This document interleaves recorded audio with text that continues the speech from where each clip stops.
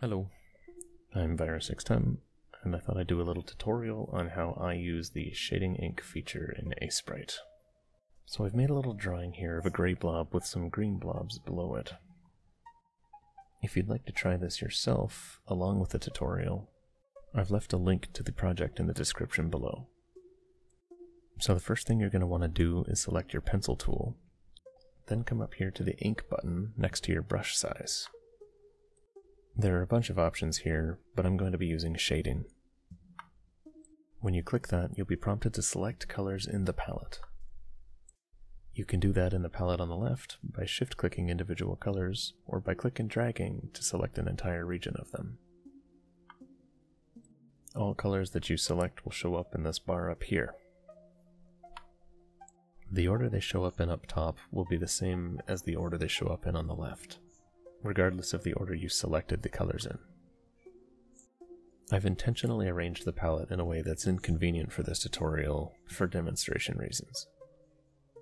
Notice how there's a super dark blue on the left in the lighter side of my palette.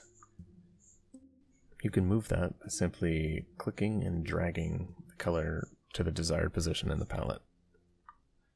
And let's say you decide you don't want that white color.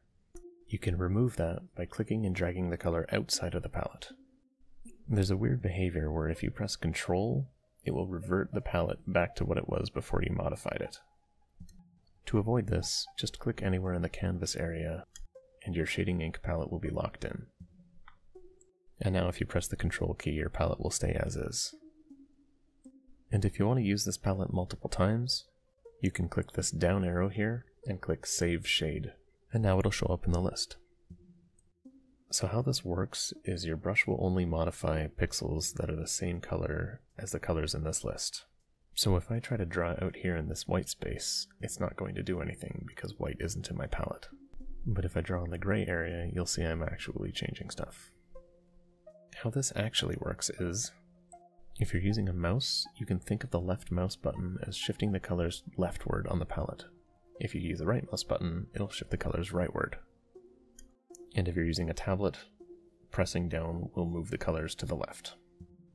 If you don't have a right mouse button option, you can always press the X key on your keyboard to invert the palette. In this case, this will move the darker shades to the left and the lighter shades to the right.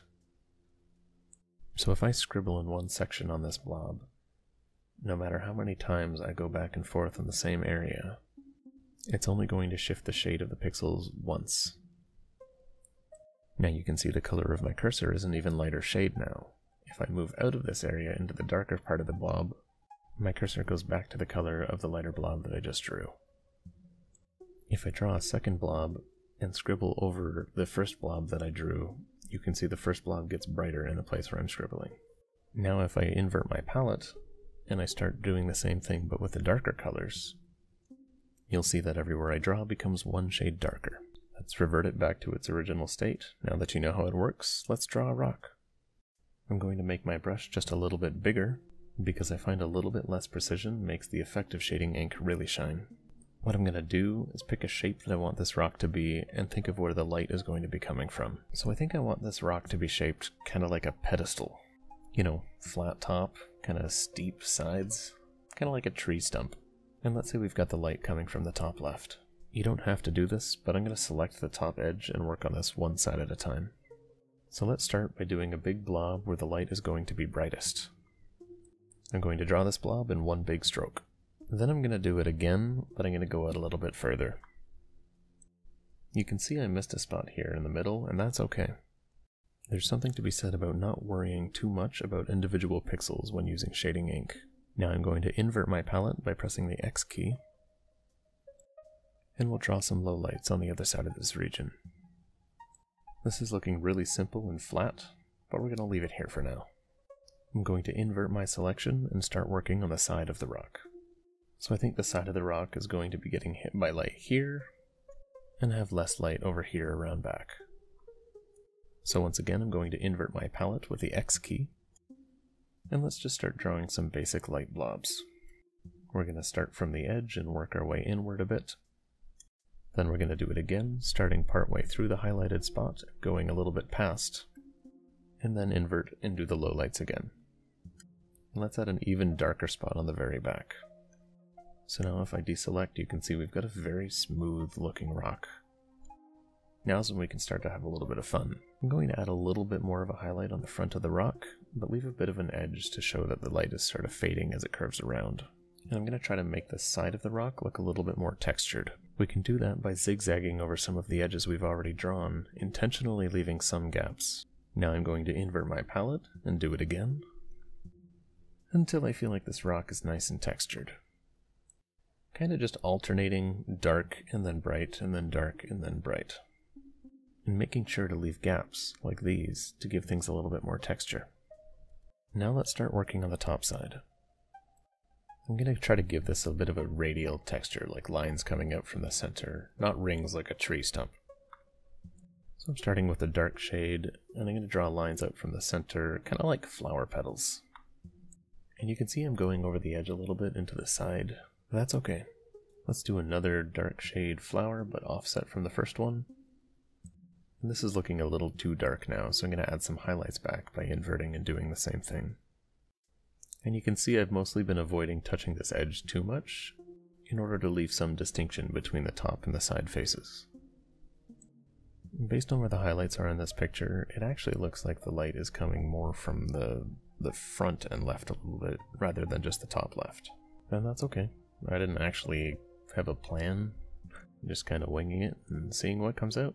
And so I'm mostly okay with this. I'm just going to add some shading behind these little tufts of grass now. So sticking with the dark shade, just going over some spots here.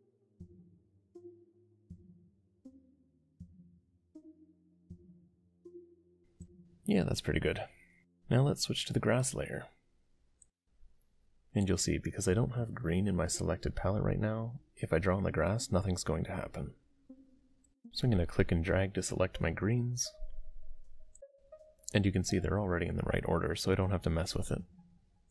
These tufts of grass are very small, so I'm going to shrink my brush back down to 1 pixel. So just like before, I'm going to start with some highlights based on where the light seems to be coming from. And some of the highlights won't be there in the end. I'm just getting a sense of the shape of these tufts of grass. I'm literally discovering this as we go. Going to invert the palette again by pressing X, and start defining the shape a little bit with some lowlights. I don't have much in the way of instruction on this, as I'm just kind of winging it. And of course, if you go over something and it doesn't look so great, just hit Ctrl-Z. This is digital art after all. And here I'm going to take some of the highlights on the back pieces of grass and darken them equally to suggest that they're further away from the light. And yeah, here we go. We've drawn a rock. We've drawn some grass. We started with a super flat blob with some other super flat blobs, and now we've got this. Maybe you want to try to draw a more round rock, like a boulder. Or one with like a face in it or something. You can honestly do a lot with this, just playing with light and dark. If you want to try this yourself and share what you've come up with, feel free to upload your drawing to Imager or something and post a link in the comments. If you like this tutorial, if you want me to do more stuff like this, please let me know. This is the first of this sort of thing that I've done, so I honestly don't know how much demand there is for something like this. But yeah, thank you for watching, and I hope I was able to help you learn something. Have a nice day.